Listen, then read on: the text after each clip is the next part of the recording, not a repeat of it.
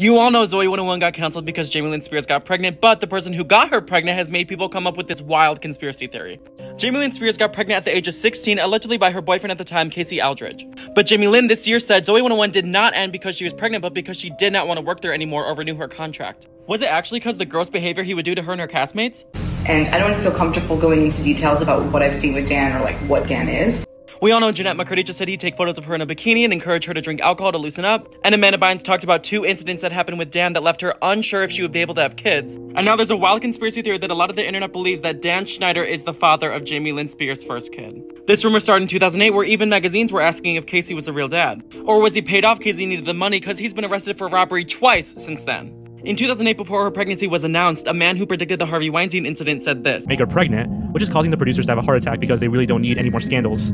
But wait, there's more. One of the producers, who was old enough to be her grandfather, shouldn't be having a heart attack because of shock, because he is the one who knocked her up." Then a few months later, it was revealed she was pregnant.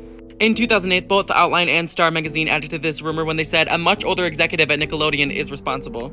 Now fans are making side-by-sides comparing the lips, eyes, and eyebrows, and saying as she grows, she looks more like him. And allegedly, the Spears family is still getting settlement money from Dan's company for something that happened. Before I show what Jamie Lynn Spears had to say about this, make sure you follow so you finally know the craziest conspiracy theories about all these celebrities and requests you want to see next. Jamie completely skipped over Dan in her book, probably because she's forced to stay silent, but recently liked an Instagram post where a fan said that Dan is a horrible person and has gotten away with way too much.